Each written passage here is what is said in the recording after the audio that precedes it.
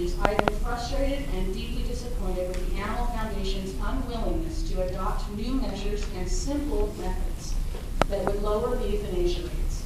The Animal Foundation has had the contract for a decade, and yet last year was the first year that they saved more animals than they killed. I am grateful for the improvement, but their kill rate is still over 40%, which is dramatically higher than the rates at open admission shelters in cities larger than Las Vegas. Those cities' lower kill rates leave no doubt that there is a better way to run our animal shelter. I have read the proposal written by No Kill Las Vegas, and I am excited about the changes they plan to implement.